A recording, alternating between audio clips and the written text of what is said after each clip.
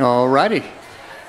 Yeah, we got a full house this morning. Good, thank you. I know it's full. So if anybody comes in, Greg, we've got 5 seats up here. Greg, there's 5 right here. If anybody else comes in, a large group comes in, there's 3 right over there. Okay, so yeah, if you see somebody come in, make room. We got a full house.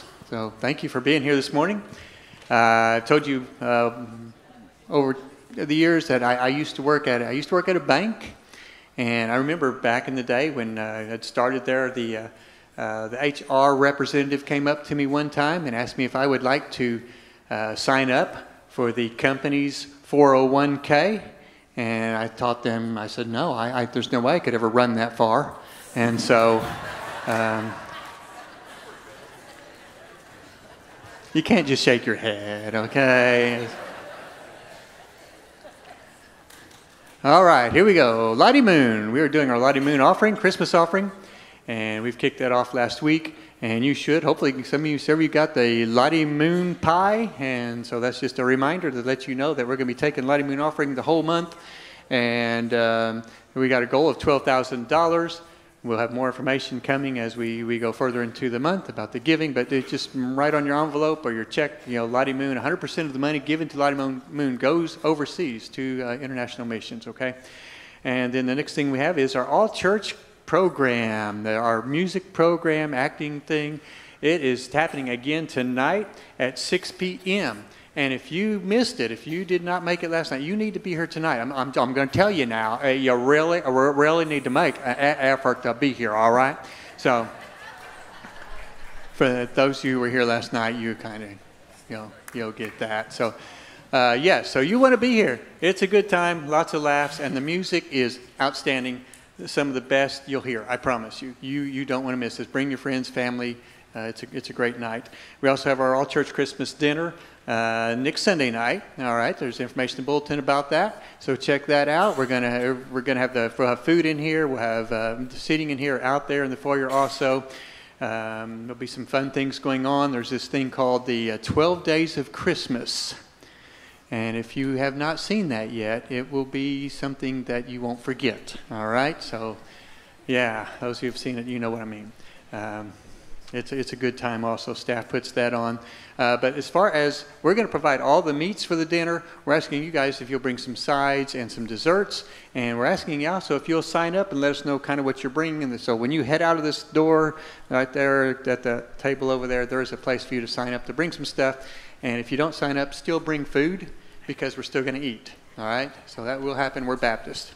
And then our Christmas food baskets. You'd be amazed at how many people we feed, the items that we give away as a church. And so if you want to donate towards that, just write on your check or your envelope again, food basket, something like that. And that way we get to cover the cost of that. All right. Well, thank you all for being here. It's a great morning. And we're getting ready to pray. And we'll begin worship, man. Looking forward to it. It's going to be a great day. Father God, Holy God, we come here. And God, I just want to let you know, God, we adore you. I adore you, God. I'm so thankful for all you've done in Jesus Christ. Thank you for the love that you've shown on the cross, the death of Christ to pay for my sin. God, I can't begin to thank you enough, to worship you enough for that. God, let us just now just breathe you in and just say thank you. Thank you, Lord. We're here to worship you and to lift up the name of Jesus. It's in his name we pray. Amen. Y'all want to sing some Christmas songs? Let's stand.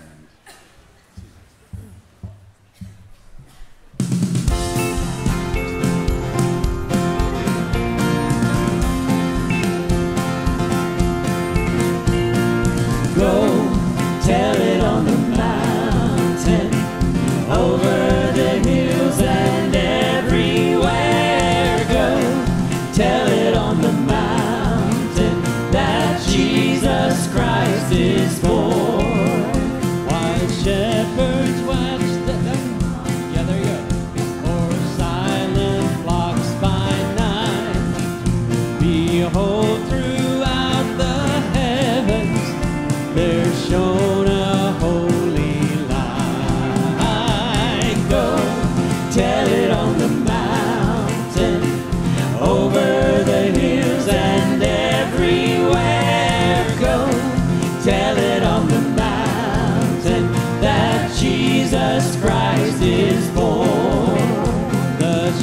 shepherds feared and trembled when low above the earth rang out the angel chorus that hailed the Savior's birth.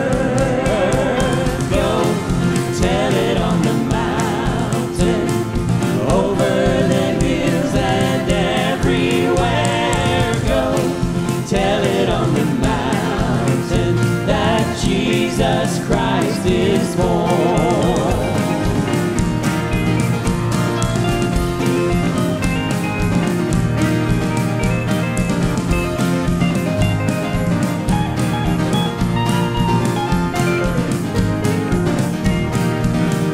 Down in a lowly manger, the humble Christ was born, and God sent us salvation that blessed Christmas morn. Go tell it on the mountain, over the hills and everywhere. Go tell it on the mountain that Jesus Christ is born, that Jesus Christ is born, that Jesus Christ is born.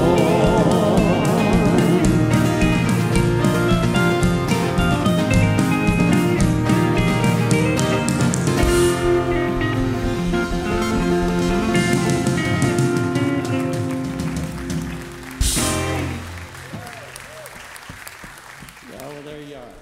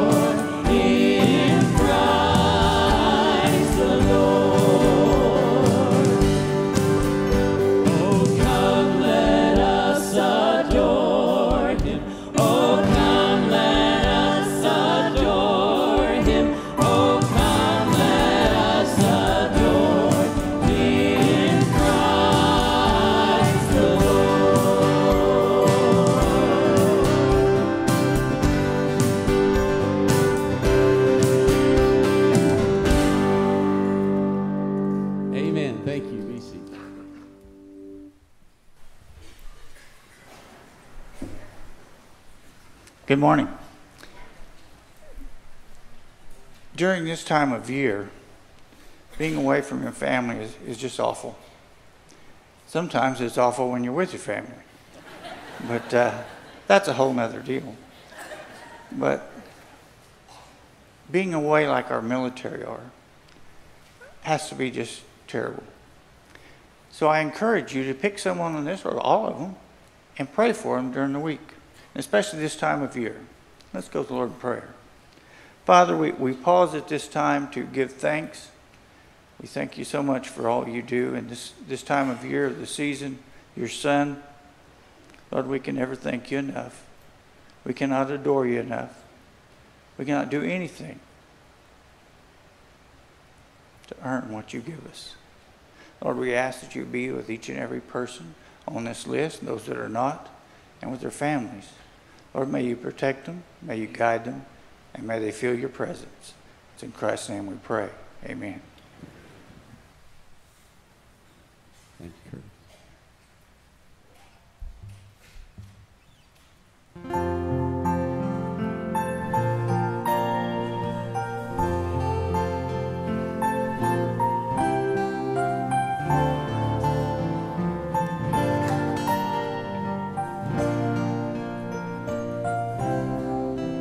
Away in a manger, no crib for a bed. The little Lord Jesus laid down his sweet head. The stars in the sky looked down where he lay. The little Lord Jesus asleep on the hay.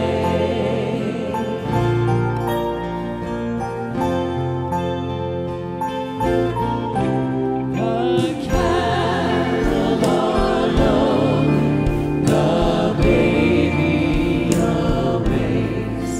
But little Lord Jesus, no crying he makes. I love thee, Lord Jesus, look down from the sky and stay by my cradle till morning is nigh.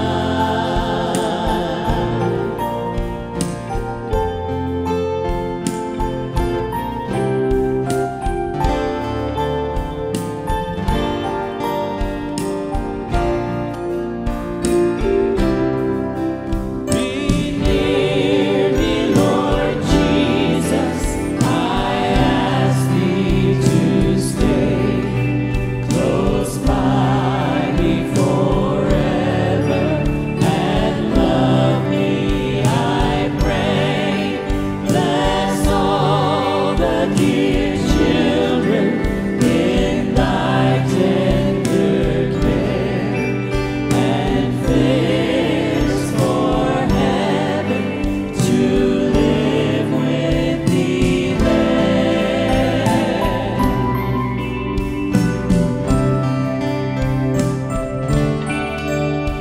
And fix for heaven to live with thee there.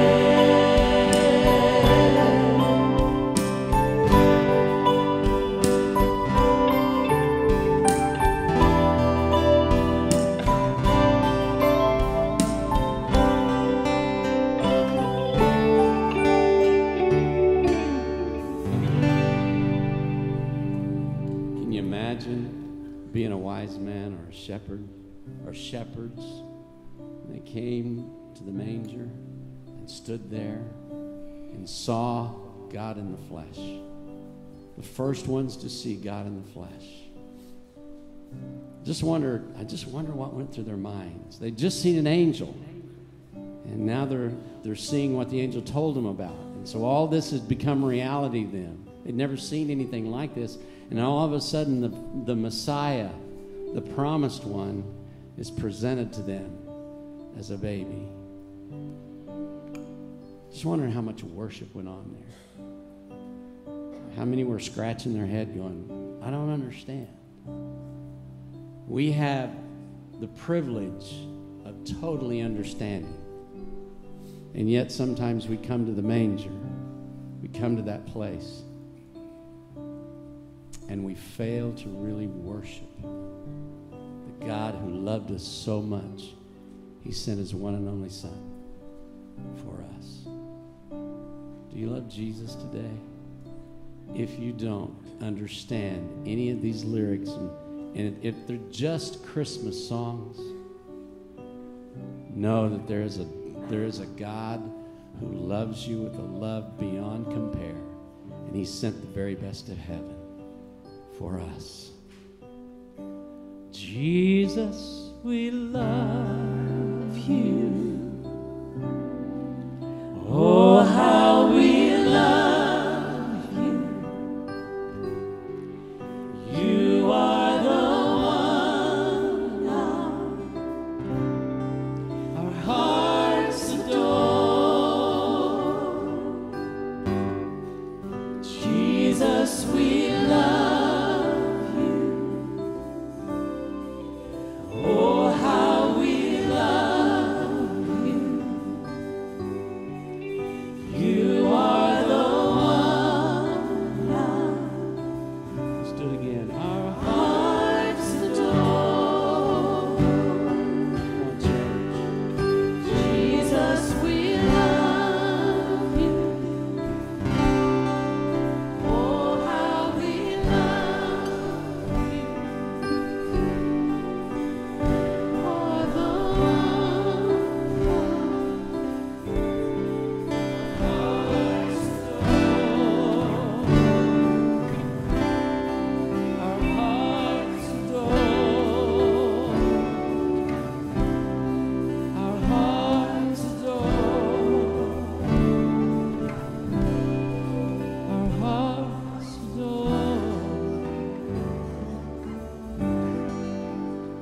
Jesus, we do love you.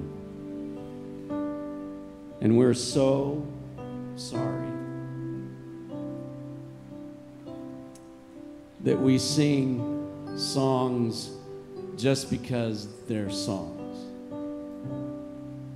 And we don't think about the fact, God, that in a distant place that we've maybe never been and don't even understand what it looked like, you allowed your Son to be born in the feeding trough of animals.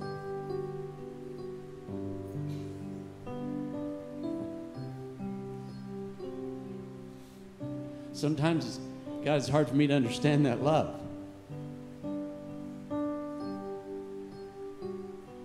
But God, in this day, help us to soak up the events of that time, the thoughts that might have gone through their minds.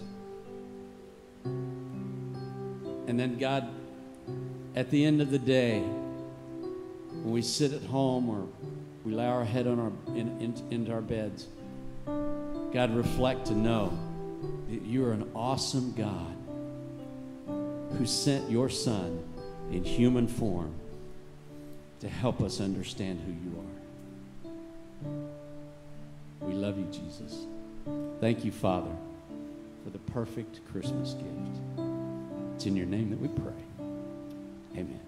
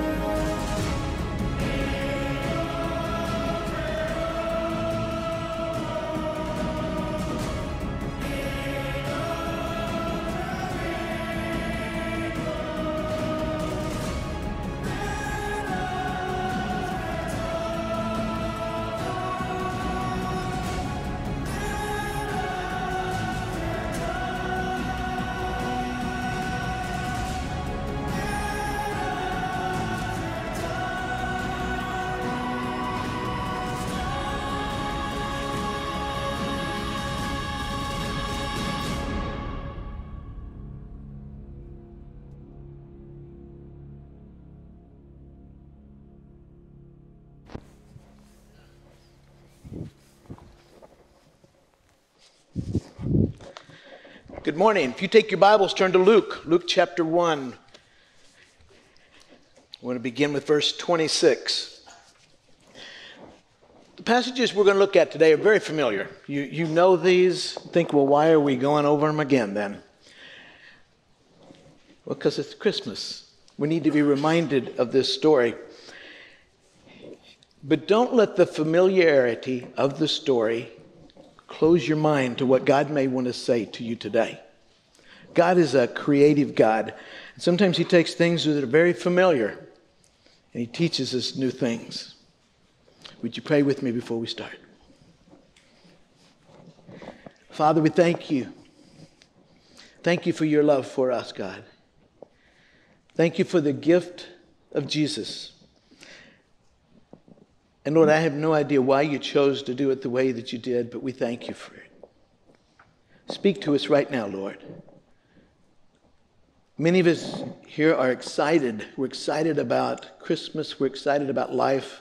Father, but some of us are struggling. We're having a hard time. So, Father, in your incredible way, would you speak to each of us, each person at their need. And Father, help us to hear what you have for us today. Through your precious Holy Spirit. In Jesus' name we pray. Amen. All right, Luke chapter 1, beginning verse 26. Story about Mary. When Mary found out that she was going to have the baby Jesus, she was living her life. Things were going along fine. And then unexpectedly, her life got interrupted. You ever had that happen in your life? Look at verse 26. In the 6th month. When you read the Bible and you come across something like in the 6th month of what?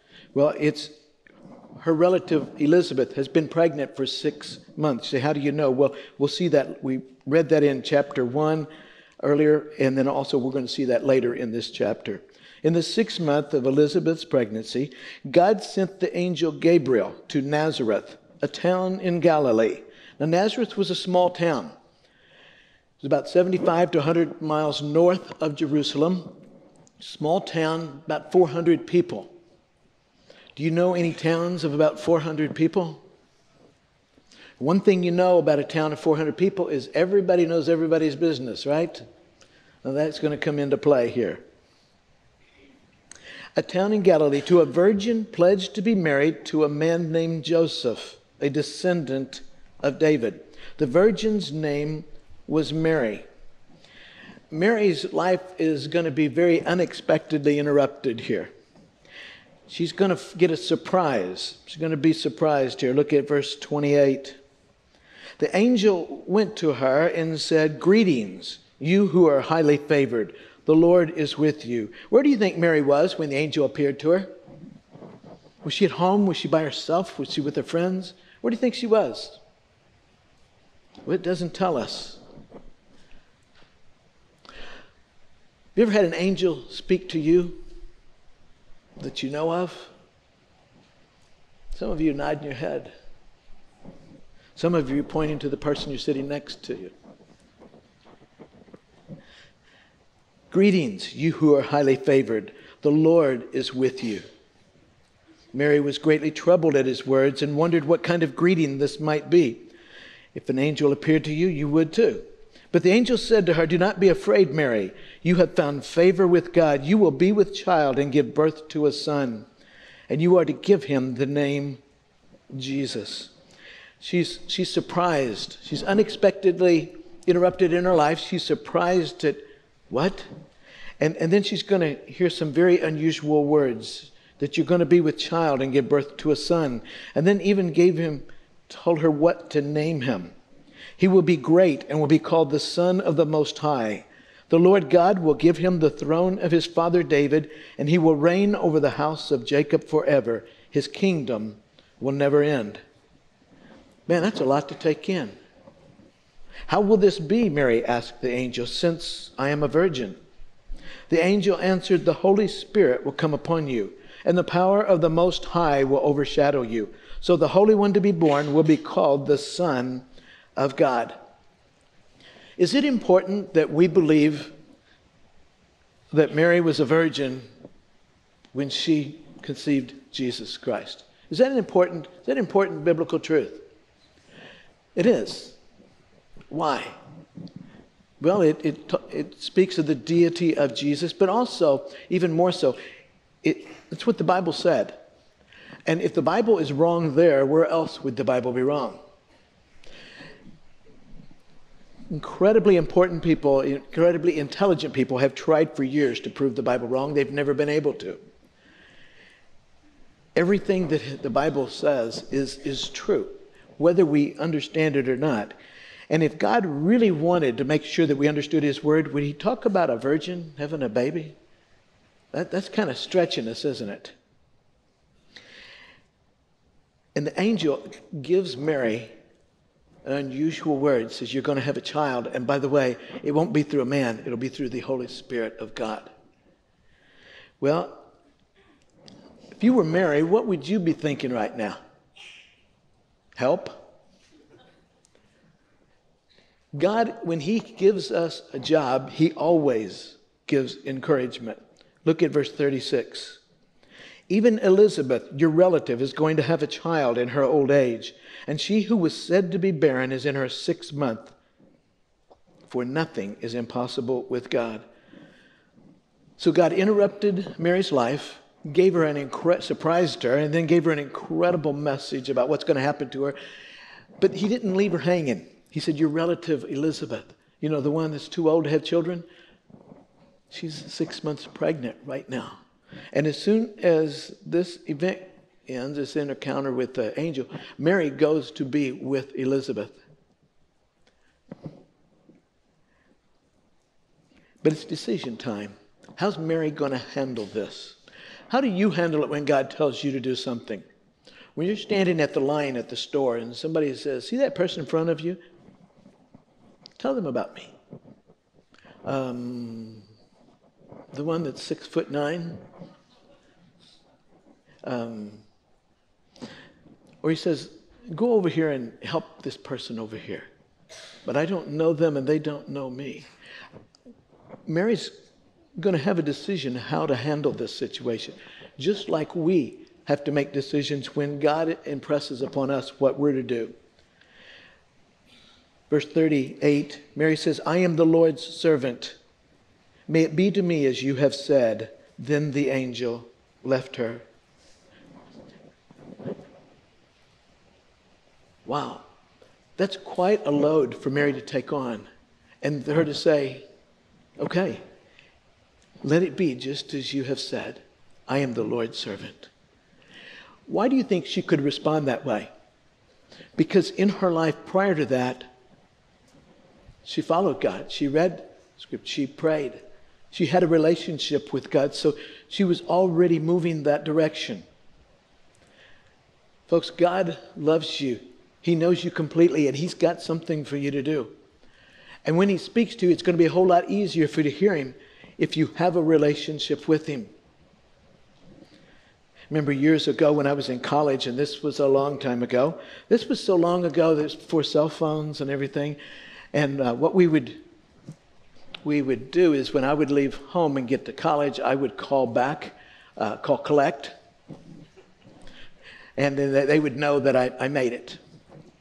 So one day I called, and I said, hi, Mom.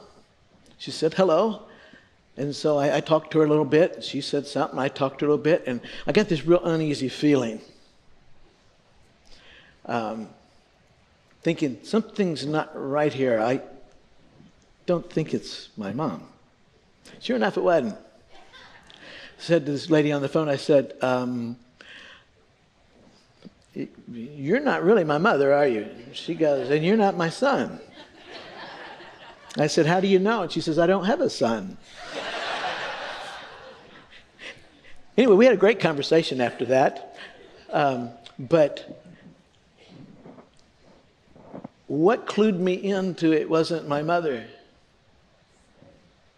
It didn't sound like her voice.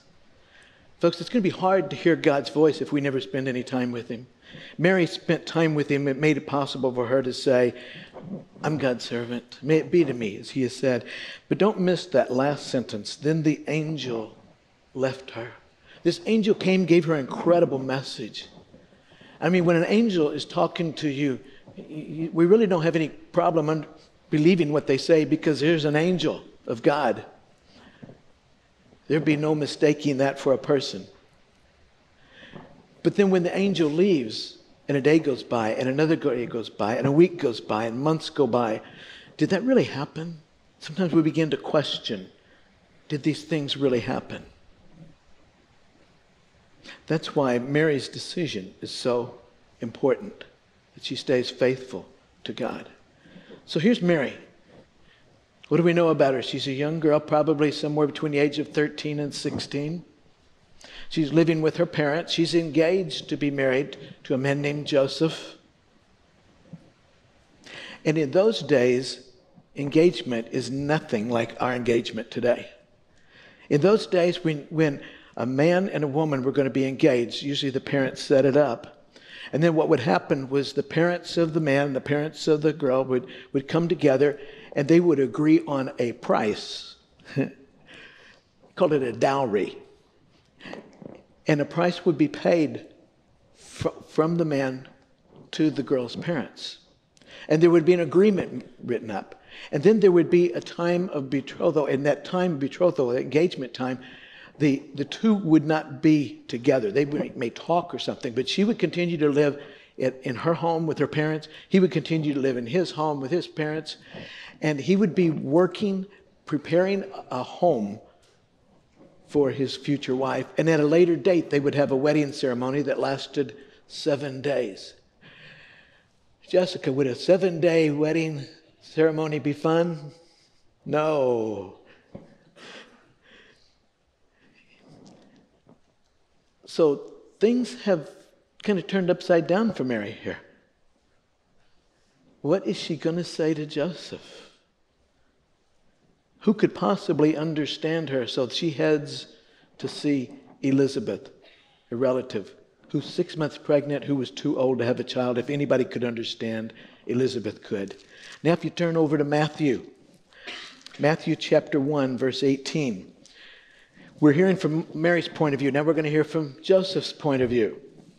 Matthew chapter 1, beginning 18. Jump up from that verse right there. Jump up to verse 16. It's the genealogy. Joseph's genealogy. And notice in verse 16 it says, "And Jacob, the father of Joseph, the husband of Mary, of whom was born Jesus, who is called Christ." What do you notice about that? As you read that, what do you notice? Jacob, the father of Joseph, Joseph, the husband of Mary, of whom was born Jesus, who is called Christ. Did he call Joseph the father of Jesus? He didn't. Why? Because Joseph wasn't the father of Jesus. Yes, he's the one who took care of Jesus and raised him and took care of Mary, but he was not the father of Jesus. And the Bible makes that really clear. Okay, down to verse 18. Joseph is a young carpenter. He's engaged to Mary. He's probably undoubtedly looking forward to his wedding day, and he's preparing a home for her to come to, and he's working hard. Verse 18, "This is how the birth of Jesus Christ came about. His mother Mary was pledged to be married to Joseph. But before they came together, she was found to be with child through the Holy Spirit." Before they came together sexually, she was found to be with child. How do you suppose that happened? When did he find out? Well, did Mary go talk to him as soon as the angel came? Did she go see him immediately when she got back from seeing her 3 months later? She got back from seeing Elizabeth. Was it longer? Did they have a conversation, or did Joseph just notice one day, she's gaining weight? How did he find this out? The Bible doesn't tell us. Someday in heaven, we have a lot of time. I want to catch Joseph and Mary and ask them that. Did you all talk about this? By the way, how did that conversation go? Can't imagine it going very well, can you?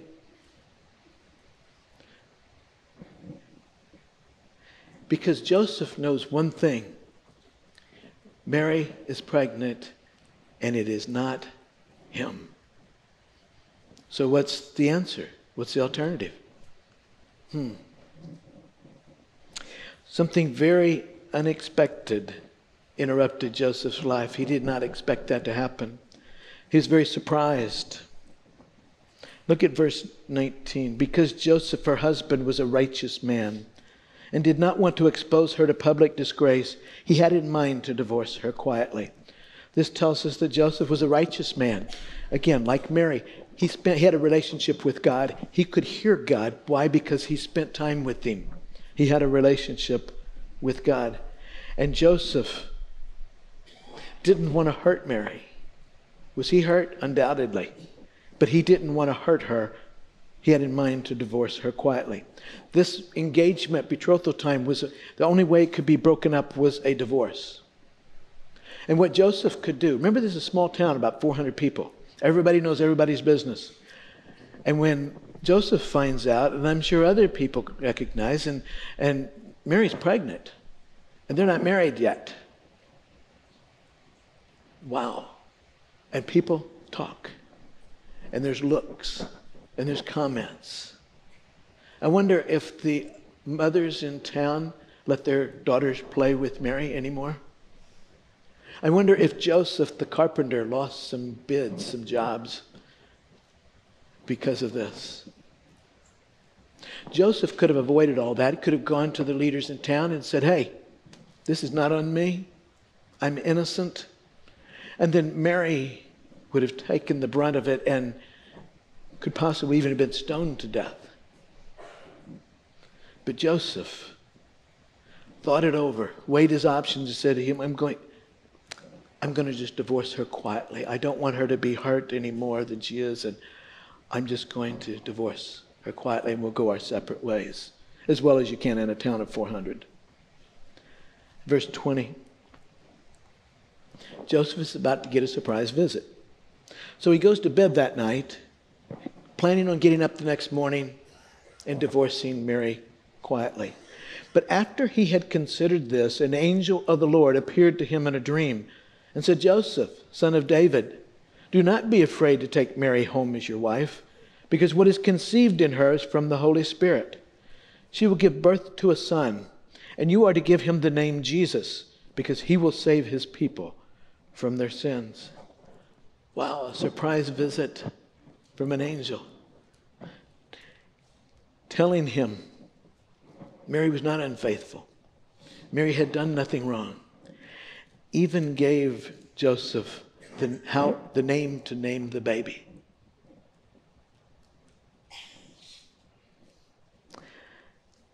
It's unusual, isn't it? But then Joseph needed encouragement as well. Just as Mary had encouragement from Elizabeth, Joseph needed encouragement. Joseph had a relationship with God. It tells us he's a righteous man, which means he would have read the scripture. And in verse 22, he would have known Isaiah 7:14. All this took place to fulfill what the Lord had said through the prophet. The virgin will be with child and will give birth to a son, and they will call him Emmanuel, which means God with us. Can you imagine the encouragement that had to be? Joseph said, it's in Scripture. It's in Scripture right here. Today, as we look at the events in our world, we are watching prophecy unfold, aren't we? We're watching Scripture happen in front of our eyes as we see what's happening overseas. Joseph had to be looking and saying, I'm seeing prophecy being unfolded right here in my own life. Man, that had to be eye-opening. And then verse 24, when Joseph woke up, he did what the angel of the Lord had commanded him, and he took Mary home as his wife. Can you imagine Joseph going to Mary and saying, Mary, you're right. I know, it's true. It's true. And his name is to be Jesus. And I wonder what Mary did when she heard that. He went and took her to his house. The scandal in town continued to grow. The only problem was They were the only two who knew that there was no scandal. Verse 25, but he had no union with her until she gave birth to a son, and he gave him the name Jesus. Mary, godly young lady, living her life, enjoying life, playing with her friends, about to get married. Joseph, setting up a home, about to get married, looking forward to life, and their life is turned upside down. Would you like to have been Mary? This was directed to the ladies. Guys, would you want to be Joseph? That would have been tough, wouldn't it? Well, I want to tell you, God has something for you. In Ephesians chapter 2, verse 10, he tells us that he has something for us. It says, for we are God's workmanship, created in Christ Jesus to do good works, which God prepared in advance for us to do. What is that saying? It says that God knows you. He knows right where you are. He's created you the way he wants you. And he's prepared things for you to do. Things to make a difference in the lives of other people. Things to bring glory and honor to him. The only problem is, are we going to be willing to do that? Because see, there's going to come a time when very unexpectedly we're going to hear from God. Through an angel?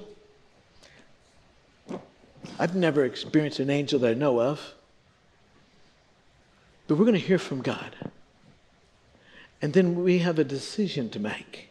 And it's going to be a surprise because we're going on with our life and all of a sudden something interrupts our life here and okay, what are we going to do now? And it'll be something unusual.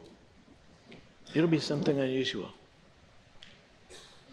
God has put in you exactly what you need to be his vessel. There was a church in an area that fell on hard times. They were about to close the doors because they didn't have enough money to keep things going. And in their chapel, they had a big artwork, a big piece of artwork, and it had been sitting on their wall for 40, 50, 60 years. Somebody came in, looked at that, and they said, do you know what you've got there? And he said, yeah, it's an old piece of artwork. He said, no. And he told him what it was. It was created in year 1493 by a famous artist. It was worth millions. They sold it. They had what they needed right there on the wall all that time, and they didn't know it. Folks, I want to tell you, inside you, God has exactly what you need for God to use you. Who put it there? God did. That's how he knows it's there. And he wants to use you to bless other people in ways that you can never do on your own. And when you do that, you're going to feel such encouragement and such blessings. But there comes a decision time. There comes a time when you have to make a decision. Am I going to listen to God? Am I going to obey him? There have been times we've all heard God speak. I think most of us have. And we've had to make a decision whether to obey him or not. Those times when we didn't, we were like the little boy that wanted to go to the circus. Asked his dad for a ticket, and his dad said, son, I don't have the money. You're going to have to earn it. So he worked hard, and he got money for the ticket. Circus was coming to town. It started with the parade. He finally was able. He paid for a ticket. He got it. He had it in his hand, and he's watching the parade as all the animals and the circus people go by, and then the clowns come by, and a clown comes over by him, and he puts that ticket in the clown's hand, and he's just all excited. He's had so much fun. He goes home, says, Dad, he tells him about the parade, and how great that was. And Dad says, come here, son. Put him on his lap and says, son, you didn't see the circus.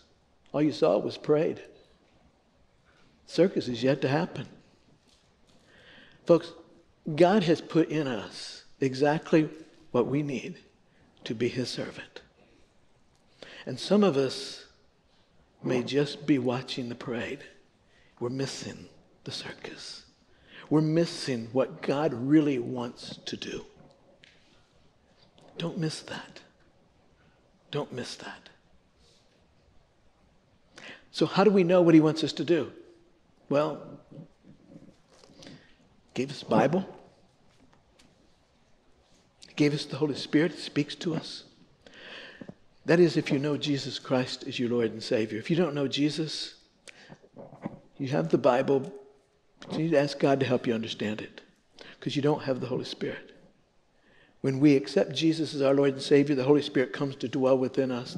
In between services, there was a little girl. She was about 4 or 5. And she asked me this question. I didn't give her a very good answer. She said, how does God take us to heaven? How would you answer that? I told her by an airplane. No, I didn't. But she said, how does God take us to heaven? You have a good answer for that? Come and tell me. I'm explaining this to a 4 or 5-year-old, okay? Children ask the toughest questions. But what does that tell you about that child? The Holy Spirit is speaking to her. She's asking questions because the Holy Spirit is speaking to her. Let me ask you, are you asking questions about God? Are you asking spiritual questions?